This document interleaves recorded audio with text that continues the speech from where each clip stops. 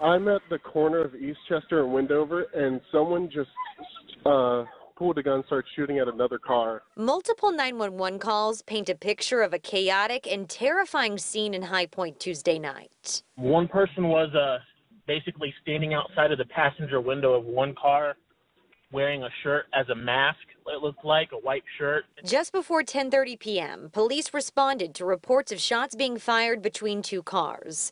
One of the cars stopped at the intersection of Eastchester Drive and Ambassador Court. All three passengers were hit by gunfire. John L. Emerson was in the back seat. He didn't survive. You didn't deserve it, baby. I'm sorry. I am so sorry, baby. The 22-year-old is Johnette Emerson's only child.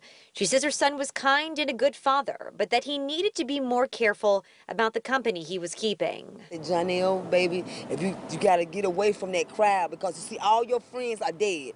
All his friends were just dying through the same thing that happened to him. Wednesday morning, High Point police arrested Justice McLaurin and Jamarius Howes.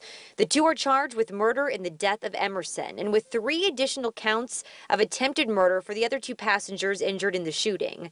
They are in the Guilford County Jail with no bond. And can't you see what y'all doing to each other and to other people's family? You are hurting people who don't need to be hurt. It doesn't make any sense.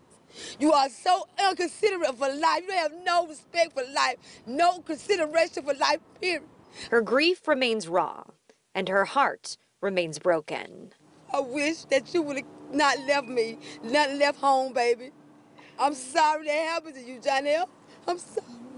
I'm sorry, Janelle. I'm so sorry that happened to you.